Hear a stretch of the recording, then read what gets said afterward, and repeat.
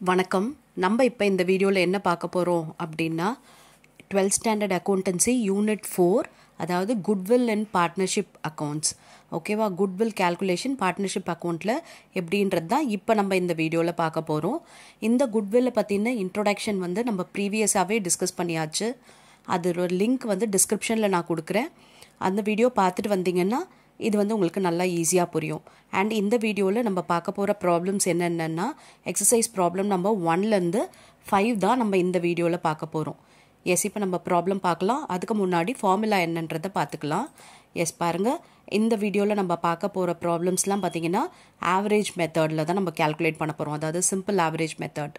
அதனால் அதுக்கு value of goodwill பார்த்தீங்கன்னா formula average profit into number of years of purchase. Average ப்ராஃபிட்ன்றது எப்படி calculate பண்ணுறது அப்படின்னா total profit divided by number of years. Okay, இந்த total profit நமக்கு வருஷம் கொடுத்துருப்பாங்க. ஐ மீன் ஒரு 4 இயர்ஸ்க்கோ ஒரு 3 இயர்ஸ்க்கோ கொடுத்துருப்பாங்க.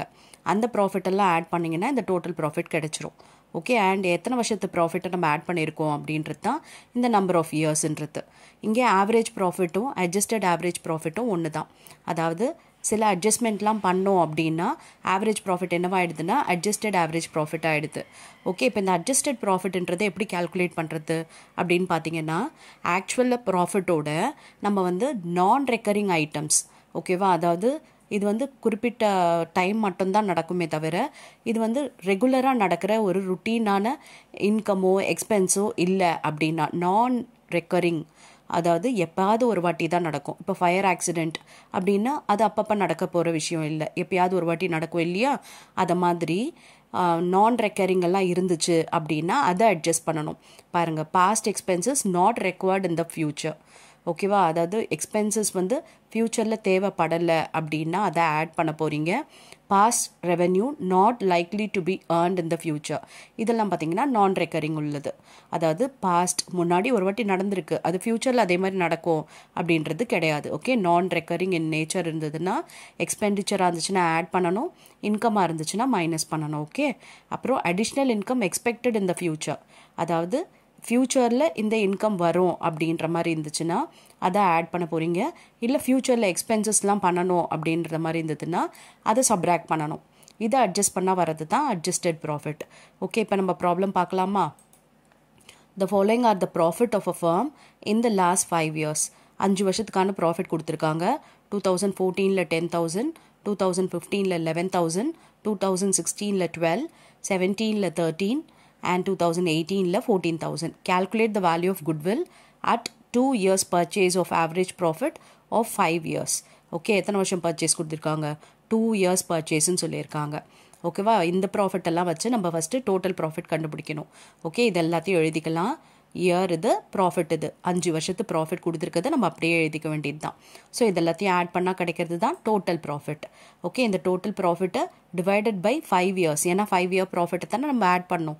டிவைட் பை 5 போட்டோம்னா நமக்கு கிடைக்கிறது ஆவரேஜ் ப்ராஃபிட். பாருங்கள், total profit divided by number of years, அப்போ 12,000 வந்துருச்சு ஆவரேஜ் ப்ராஃபிட். இப்போ நமக்கு குட்வில்லோட ஃபார்முலா என்னென்னா average profit into number of years of purchase. Number of years of purchase எவ்வளவு? 2 years purchase. அப்போ இந்த 12,000 into 2 போட்டோன்னா நமக்கு குட்வில் கிடச்சிரும். 24,000 தான் வேல்யூ ஆஃப் குட்வில். ஓகேவா? ரொம்ப ஈஸி இல்லையா? எஸ், நெக்ஸ்ட் ப்ராப்ளம் பார்க்கலாம். From the following information calculate the value of goodwill on the basis of 3 years purchase. Okay, இது 3 years purchase கொடுத்துருக்காங்க. average profit 4 years கொடுத்துருக்காங்க. ஓகே, 4 இயர்ஸ்க்கு கொடுத்துருக்காங்க நம்மக்கிட்ட ப்ராஃபிட்டு. அப்போ இந்த 4 இயர்ஸ்க்கு ஆவரேஜ் ப்ராஃபிட் கண்டுபிடிக்கணும். இதில் ஒரு வருஷம் பாருங்கள் லாஸ்ன்னா ப்ராஃபிட்டோட இந்த லாஸை மைனஸ் பண்ண வேண்டியது தான். ஓகே, எழுதிக்கலாம். இப்போ பாருங்கள், 5,000 + 8 + 6 - 3 போட்டோன்னா 16,000 வருது. இது டோட்டல் ப்ராஃபிட். இந்த டோட்டல் ப்ராஃபிட்டோட நம்ம 4 இயர்ஸ் டேட்டா எடுத்துருக்கோம் இல்லையா? அப்போ டிவைடட் பை 4 போட்டோன்னா நமக்கு 4,000 கிடைக்குது. இதுதான் ஆவரேஜ் ப்ராஃபிட். எத்தனை வருஷம் பர்ச்சேஸ் சொல்லியிருக்காங்க? 3 இயர்ஸ் பர்ச்சேஸ் சொல்லியிருக்காங்க இல்லையா? அப்போ 4,000 into 3 போட்டோம்னா குட்வில் 12,000. ஓகே, ரொம்ப சிம்பிளாக இருந்தது இல்லையா? எஸ், நெக்ஸ்ட் ப்ராப்ளம் பார்க்கலாம். From the following information related to a partnership firm, find out the value of goodwill based on 3 years purchase of average profit of the last 4 years. 4 வருஷம் profit இருக்குது, அதை use பண்ணி நம்ம goodwill calculate பண்ண போகிறோம். 2015, 16, 17, 18க்கு 10,000 12,500, 12,000, 11,500 respectively. The business was looked after by a partner and his fair remuneration amounts to rupees 1,500 per year. Okay, இப்போ பாருங்கள், fair remuneration கொடுக்கணுமா பார்ட்னருக்கு. இது வந்து எப்பொழுதுமே கொடுக்க வேண்டிய இன்ஃபர்மேஷன். அதாவது expected in future expenses, expected in future. அப்போ இது வருஷம் இந்த 1,500 ரெம்யூனரேஷனாக கொடுக்கணும். ஓகேவா? This amount was not considered in the calculation of the above profit. இது பார்த்திங்கன்னா கன்சிடர் பண்ணலையா. அப்போ நம்ம என்ன பண்ணலாம் அப்படின்னு பார்த்தீங்கன்னா, ஒன்று இந்த 10,000லேருந்து 1,500, 12,500லேருந்து 1,500, 12,000லேருந்து 1,500 போடணும். இந்த 11,500லேருந்து 1,500 மைனஸ் பண்ணணும். ஒவ்வொரு வருஷமும் இந்த 1,500 மைனஸ் பண்ணணும். அப்படி இல்லைன்னா நம்ம காமனாக ஆவரேஜ் ப்ராஃபிட் கண்டுபிடிச்சிட்டு ஒரே ஒரு வாட்டி இதை மைனஸ் பண்ணிக்கலாம். ஓகே, அதுதான் நமக்கு சிம்பிளாக இருக்கும். எஸ், நம்ம முதல்ல ப்ராஃபிட் எழுதிக்கலாமா? எஸ், பாருங்கள், 4 இயர்ஸோட ப்ராஃபிட்டை எழுதிக்கலாம். இப்போ ஒவ்வொரு வருஷமும் அந்த 1,500 மைனஸ் பண்ணுறதுக்கு இதுக்கெல்லாம் நம்ம ஆவரேஜ் கண்டுபிடிச்சிடலாம். டோட்டல் ப்ராஃபிட் பாருங்கள் 46,000 வருது. ஸோ டிவைடட் பை 4 போட்டோம்னா 11,500. இதுதான் ஆவரேஜ் ப்ராஃபிட். இந்த ஆவரேஜ் ப்ராஃபிட்லேருந்து ஒரே ஒரு வாட்டி 1,500 மைனஸ் பண்ணால் வரது தான் அட்ஜஸ்டட் ஆவரேஜ் ப்ராஃபிட். பாருங்கள், ஃபேர் ரெம்யூனரேஷன் 1,500 மைனஸ் பண்ணோம்னா 10,000 வருது. இதுக்கு பேர் என்னென்னா அட்ஜஸ்டட் ஆவரேஜ் ப்ராஃபிட். புரியுதா? அதாவது ஒவ்வொரு வருஷமும் அந்த 1,500 மைனஸ் பண்ணுறதை விட ஈஸியாக ஆவரேஜ் கண்டுபிடிச்சிட்டு அதில் ஒரே ஒரு வாட்டி பண்ணிடலாம். ஓகே, இப்போ குட்வில்லோட ஃபார்முலா என்ன அப்படின்னா, adjusted average profit into number of years of purchase. எத்தனை இயர்ஸ் பர்ச்சேஸ்ன்னு சொல்லிட்டாங்க? 3 இயர்ஸ் பர்ச்சேஸ்ன்னு சொல்லிட்டாங்க. ஸோ நம்ம மல்டிப்ளை பண்ணிக்கலாமா? 10,000 இன்டூ 3 போட்டிங்கன்னா 30,000. இதுதான் குட்வில். Okay, S. இப்போ நெக்ஸ்ட் ப்ராப்ளம் பார்க்கலாமா? From the following information related to Sridevi Enterprise, calculate the value of goodwill on the basis of 4 years purchase of the average profit of 3 years. 4 years purchase கொடுத்துட்டாங்க. Average profit வந்து 3 வருஷத்துக்கு கொடுத்துருக்காங்க. அதை வச்சு நம்ம கண்டுபிடிக்க போகிறோம்.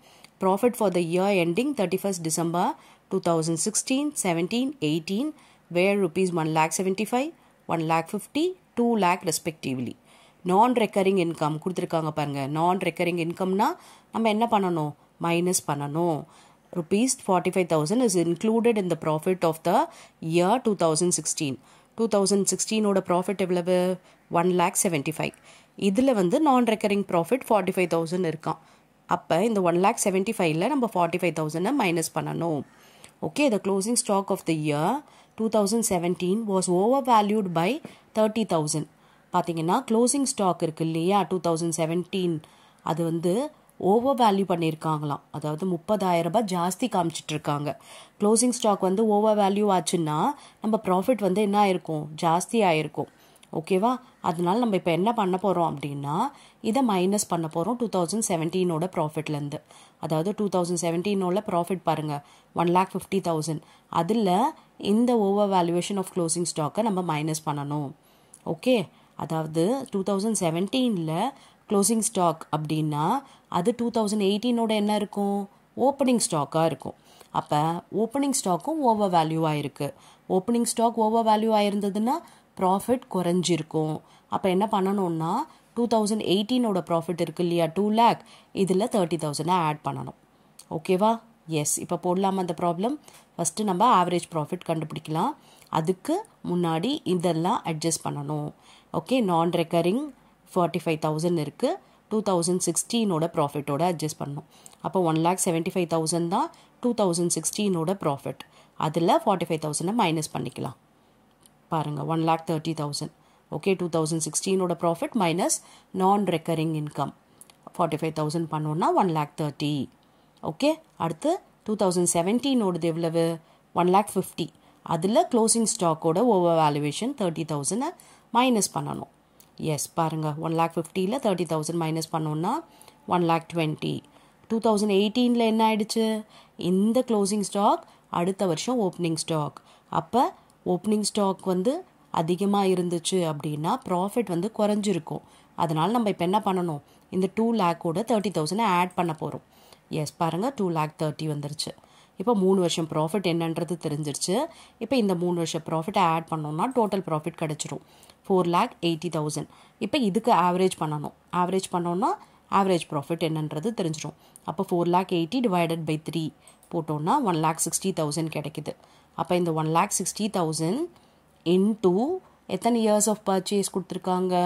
On the basis of 4 years purchase. அப்போ 4 இயர்ஸோட நம்ம வந்து மல்டிப்ளை பண்ண போகிறோம்.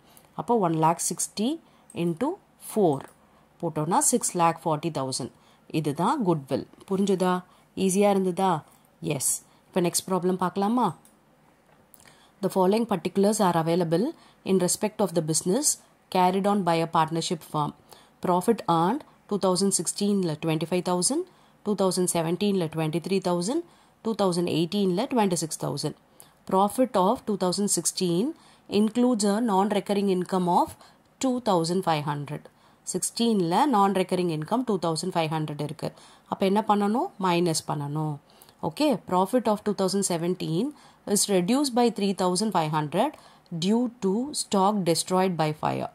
என்னன்னா 2017 ப்ராஃபிட் வந்து 3,500 வந்து குறைஞ்சிடுச்சான். எதனாலன்னா ஸ்டாக் டெஸ்ட்ராய்ட் பை ஃபயரால். இது வந்து நான் ரெக்கரிங் எக்ஸ்பெண்டிச்சர். அப்போ நம்ம என்ன பண்ணிக்கணும்? 2017 ப்ராஃபிட்டோட இந்த 3,500 ஆட் பண்ணிக்கணும். Okay, the stock was not insured but it is decided to insure the stock in future. The insurance premium is estimated to be rupees 250 per annum. இது பார்த்தீங்கன்னா ரெக்கரிங் நேச்சர் உள்ள expenditure. Recurring நேச்சர்னா என்னது? வருஷம் இந்த 250 நம்ம வந்து insurance premium பே பண்ணணும். அப்போ இதை எதுலேருந்து அட்ஜஸ்ட் பண்ணலாம்? ஒவ்வொரு வருஷமும் இதை அட்ஜஸ்ட் பண்ணுறத விட ஆவரேஜ் ப்ராஃபிட்லேருந்து ஒரே ஒரு முறை பண்ணிக்கலாம். ஓகேவா? நம்ம ப்ரீவியஸாக பார்த்தோம் இல்லையா ஒரு ப்ராப்ளமில், அதே மாதிரி இதை அட்ஜஸ்ட் பண்ணிக்கலாம். சரியா? S. You are required to calculate the value of goodwill of the firm on the basis of 2 years purchase of average profit of the last 3 years. S. இப்போ இந்த ப்ராப்ளம் போடலாமா? முதல்ல 3 வருஷம் ப்ராஃபிட்டை எழுதிக்கலாம். பாருங்கள், 2,500 ஃபஸ்ட் இயர் ப்ராஃபிட்லேருந்து மைனஸ் பண்ணியாச்சு. ஏன்னா நான் ரெக்கரிங் இன்கம் இருக்கிறதுல. அப்போ 25,000ல் 2,500 போயிடுச்சுன்னா 22,500. அதுக்கப்புறம் 2017 இந்த 3,500 ஆட் பண்ண போகிறோம். 2017 ப்ராஃபிட் பாருங்கள் 23,000. அதில் 3,500 ஆட் பண்ணுவோம். ஓகே, ஆட் பண்ணால் 26,500 வந்துருச்சு. அதுக்கப்புறம் 2018 ஒன்றும் கிடையாது. ஸோ அதை அப்படியே போட்டுக்கலாம். இப்போ மொத்த ப்ராஃபிட்டை கண்டுபிடிக்கலாம். Total profit 75,000. இதுக்கு ஆவரேஜ் பண்ணிடலாமா? டிவைடட் பை 3 போட்டிங்கன்னா 25,000 வந்துருச்சு. இப்போ இந்த ஆவரேஜ் ப்ராஃபிட்டில் இன்சூரன்ஸ் ப்ரீமியம் ஒரு 250. அது என்ன பண்ணணும்? சப்ராக்ட் பண்ணணும். இன்சூரன்ஸ் ப்ரீமியம் 250 ரூபாவை ஒரே ஒரு முறை வந்து நம்ம சப்ராக்ட் பண்ணிடலாம். இல்லைன்னா இந்த ஒவ்வொரு வருஷமும் நம்ம அதை சப்ராக்ட் பண்ண வேண்டியது இருந்திருக்கும். ஓகேவா? இப்போ 250 ஒரே ஒரு வாட்டி நம்ம பண்ணிட்டோம்னா நமக்கு வந்து அட்ஜஸ்டட் ஆவரேஜ் ப்ராஃபிட் கிடைச்சிரும். எவ்வளோ பாருங்கள்? 24,750. இப்போ இந்த 24,750 இதோட நம்ம எத்தனை இயர்ஸ் ஆஃப் பர்ச்சேஸ் பாருங்கள்? குட்வில் வந்து of the firm on the basis of 2 years purchase. 24,750 into 2 போட்டோன்னா 49,500 வருது. இதுதான் குட்வில். புரிஞ்சுச்சா? ஈஸியாக இருக்கு இல்லையா ப்ராப்ளம்? எஸ். இப்போ உங்களுக்கு நான் ப்ராக்டிஸ்க்காக இதே மாதிரி 2 ப்ராப்ளம் கொடுத்துருக்கேன். ஓகே, இந்த 2 ப்ராப்ளமை ஒர்க் அவுட் பண்ணுங்கள். கமெண்ட்டில் ஆன்சர் பண்ணுங்கள். I'll check your answer. And வேறு ஏதாவது டாப்பிக்கோ வேறு ஏதாவது ப்ராப்ளமில் டவுட் இருந்தாலும் கமெண்ட் பண்ணுங்கள். அந்த ப்ராப்ளம் உங்களுக்காக ஒர்க் அவுட் பண்ணுறேன். S. Thank you for your patient listening.